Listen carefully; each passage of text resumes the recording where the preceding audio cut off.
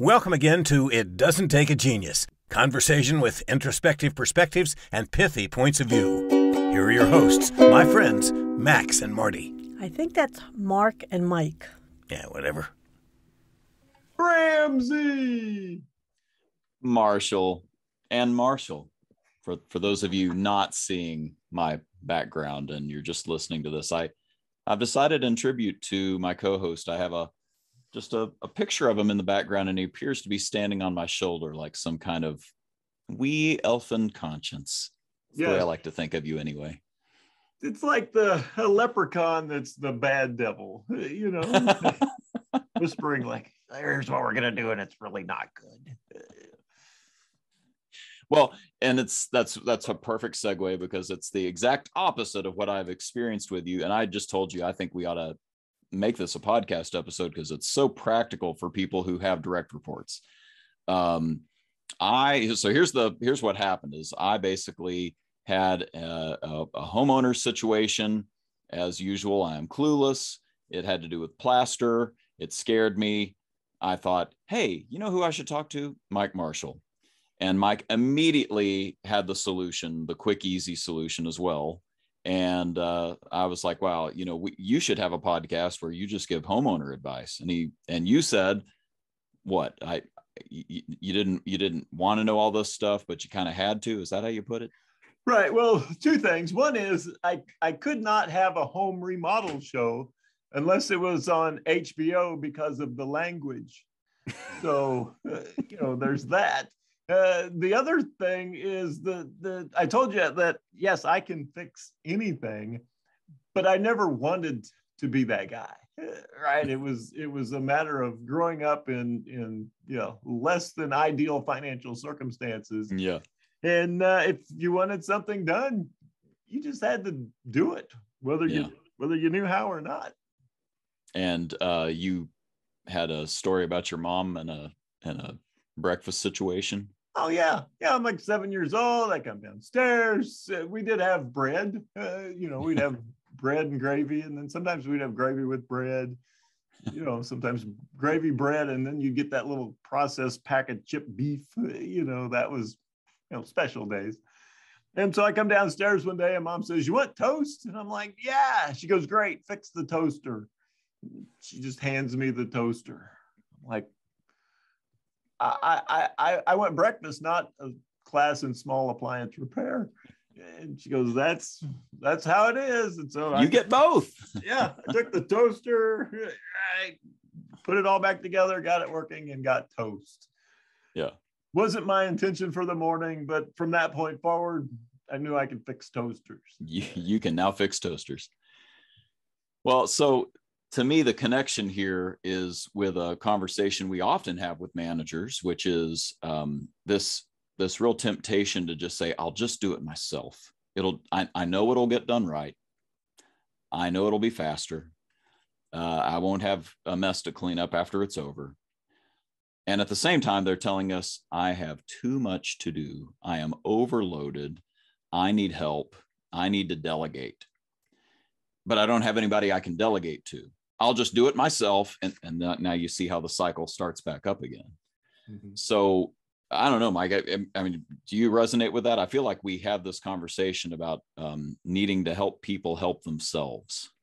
Oh, yeah. Well, and you're seeing it now with the employee shortage, staffing shortages, things like that. So every job that's not being that's mission critical, that's not getting done by an employee, there's a manager picking up that slack. Yep. And for some of the companies we work with, it's been an absolute godsend because we see managers quitting their jobs and taking on jobs that require less responsibility because they've burned themselves out. Yeah. And so this gets to the idea of delegation, but also the opportunity for what we see is one of the reasons employees leave is it's usually in the top 5. It's a lot of times it's number 3 is people, the place where I'm working isn't working hard enough to grow and develop me. Yep. And so I don't see myself growing here. I don't see them investing in me. Therefore, I'm going to go look for other opportunities. And so looking at it is from twofold, right? One is I need to get some tasks off my plate so that I'm freed up to lead and coach and strategize and look for new opportunities for my business or department. The other is I need to develop my bench strength. I need people around me who can do these things, and it would be the next logical step in their development. That's right. And so, you know, talking to a manager the other day, and he stays late every night. I said, so how many of your team members stay late with you? I've never asked them to. Mm-hmm. Like, do you have people who are as committed to this as you are? Oh yeah, I got some guys who are all in. Is there things that if they learn them, they would be better employees, but also would raise their value to the organization? Sure. Definitely. All right. So then let's pick one of these things that's keeping you here late, and let's figure out how to not abdicate it, but to delegate it. Yeah. And that's the key is we're not giving up here. We're not turning over the, keys to the store and saying, we quit. We're saying we want to grow our bench. And if you see it from the employee perspective, I've heard complaints about, millennials are just so ambitious, but they don't have any skills and they want to be a manager immediately. And they've only been here for 30 days. Okay. I know that, is part of the ecosystem for sure. But think about it from the flip side. There are a bunch of people who want to do a good job, who want to stay with the organization, who want to climb the ranks. They don't know how to. So these are people who are asking for coaching. Again and again, we see in studies that millennials value coaching in the workplace. So we've got to get better about that. But what better way than the live fire exercise of giving somebody some real world experience to grow their skills, and then you coach after the fact on what went well, what didn't, what they could do different the next time. So that's it. That's the episode.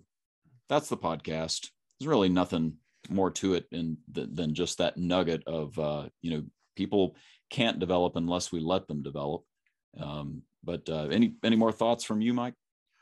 Well, I think the number one thing that we hear the managers say, and I've heard myself say it, is it's just faster if I do it myself. Yeah.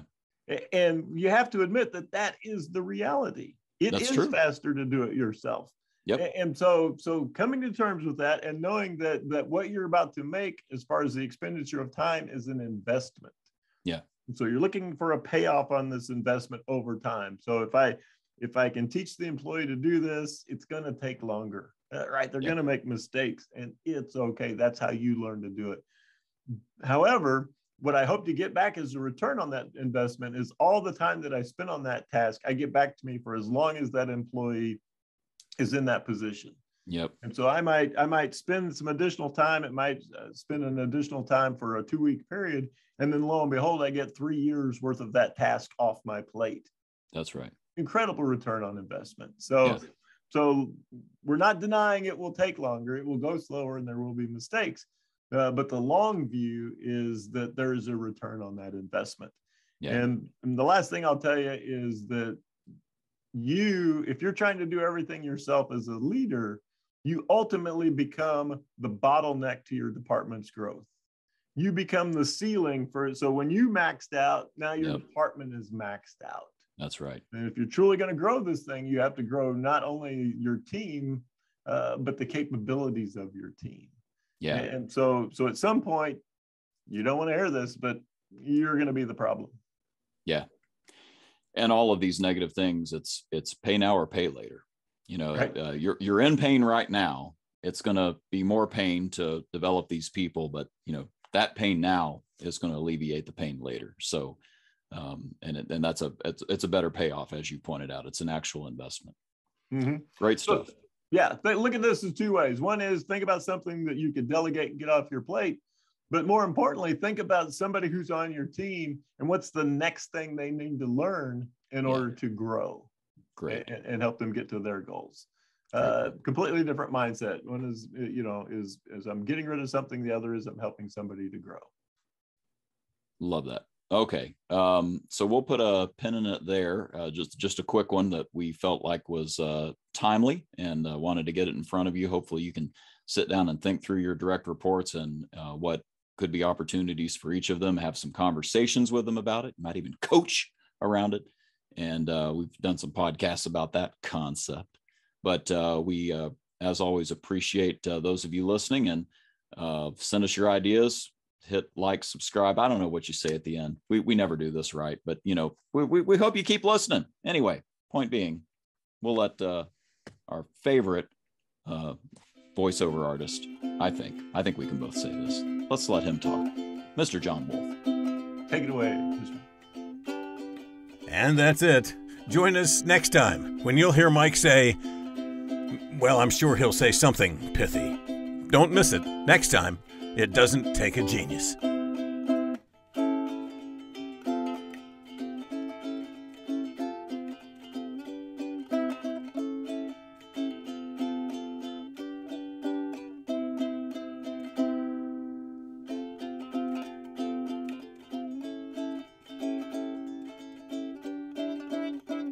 That's good enough.